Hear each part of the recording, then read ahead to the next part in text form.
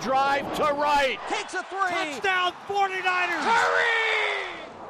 Hurry! Like I just mentioned, I think it's the leadership. He's just a natural leader. He takes command in the huddle.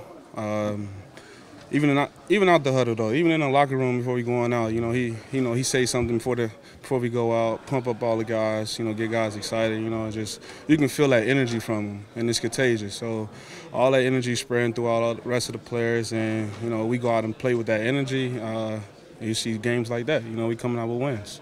Were you guys, I know that the first part of the season was one thing, the second part of the season is another thing. I kind of wish you were starting all over again right now. It's amazing the momentum you guys have right now. Man, if we could start all over, I think we'd be going to Super Bowl. Well, I think we have a good chance to go.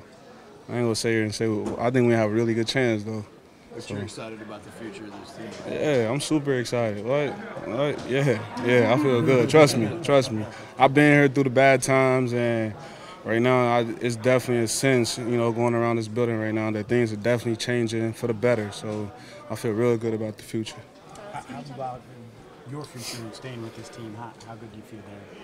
Shit, I feel good about that too. I definitely want to be a part of this. Like I said, I think we got a good chance to go to Super Bowl next year, so I don't want to go to any other team. I like the guys here, I like my teammates here, I like my coaches here, the whole bond that we built here. I really appreciate that, and it's been really good.